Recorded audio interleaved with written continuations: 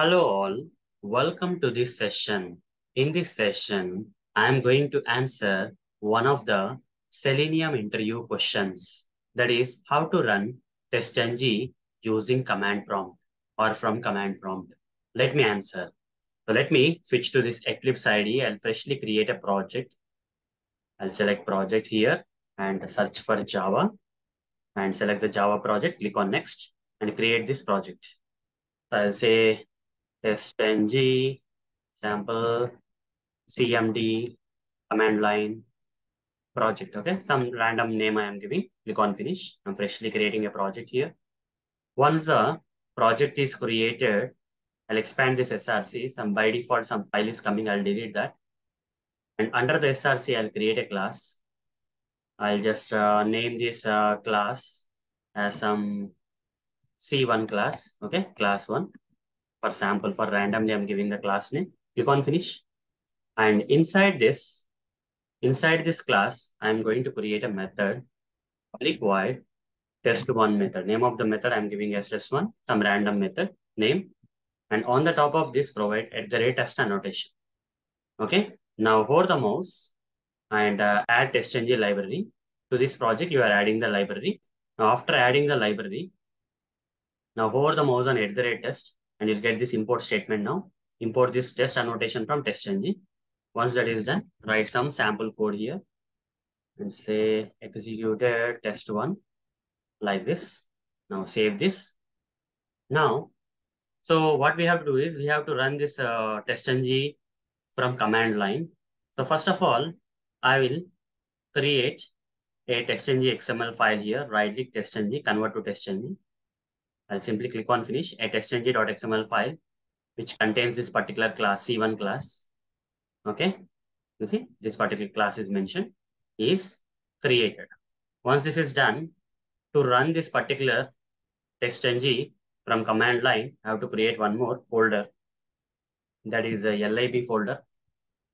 Okay, under the library folder, I will add some jar files. So what are the jar files I need to add? For example, here, whatever the jar files that are there in this testng library, I need to add.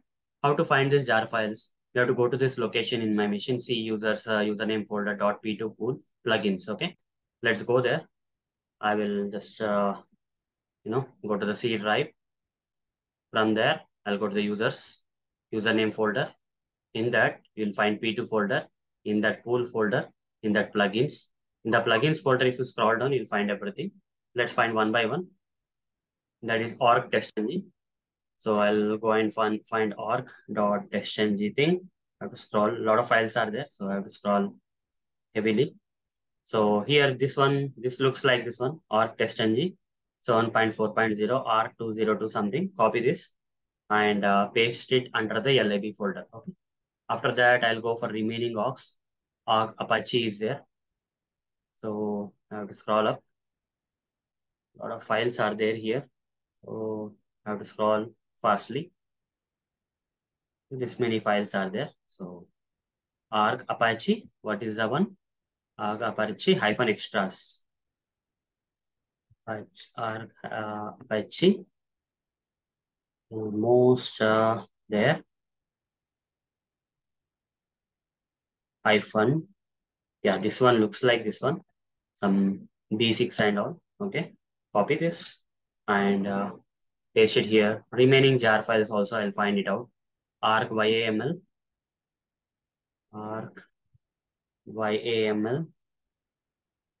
Scroll completely. Arc YAML. Snake YAML. Snake YAML. After that, 1.2, 27.0, some 806 something is there. So this one looks like. Copy that jar file. Paste it here. Now, arc webjars jQuery something is there. Let's find it out. Arc webjars jQuery 3.5.1. This one. Copy this. Paste it here. One more jar file is left. That is this one. Com bust jcommander. Okay. So let's find it out in this list. Com. Okay, here it is. Com bust jcommander underscore 1. 7.0.jar, copy this. So once you get all these jar files here under the lib, now right click on this project, select properties and go to the project location in your the folder location, project folder location in your machine. This is a project folder location. Open this and here type cmd, press enter. The command prompt will open from this project location where this, okay, uh, where this testng.xml file is available. Fine, we need this testng.xml file. We need to run this. So to run this, first we have to set the class path. So how to set the class path? I have to write set command space, then have to specify the class path, that is class path is equal to, then I need to provide the place where this dot class files are available. Dot class files are available. Copy this location where dot class files are created and put a semicolon. After that, go to the lib folder where we have put the jar files, all the jar files we just collected and pasted, right?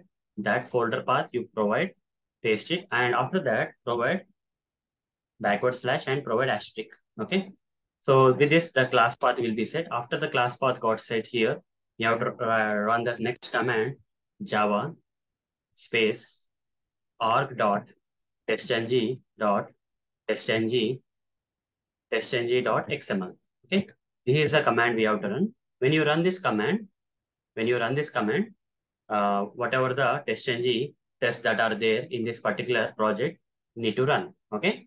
Or instead of writing these two commands, instead of specifying these two commands, what we can do is directly we'll go to the project location. There's another way also. Either you have to run these two commands, okay? After this command, you have to run this command, or simply you can run a single command, okay? Instead of these two commands, you can run a single command. Let me show you how to run the single command. So here, go to the project location again. The single command, we can specify everything. Go to the project location. Once project, go inside the project folder where testng.xml file is visible. Now type cmd. The command prompt will launch at the project location. And here type the single command java-cp. Okay. CP means class path. And after this, you provide the location of the project where dot class files for each and every Java file you created here. In the project, whatever the Java files are there, for each and every Java file, a dot class file will be created, right? That path you have to copy and paste it here. Okay, and put a semicolon. And after that, go to the location, lib folder location, copy this and paste it. Now say backward slash asterisk symbol, and followed by you have to write org dot testng space. You have to give the file name that you want to run, that is testng.xml file. So give the testng.xml and press enter. That's it. Okay, this is how we need to run the testng test from the command line. These are the commands case. Okay. So either these two commands you have to run or this command you have to run the testng test using the command line. So that's all for this session. Thank you. Bye-bye.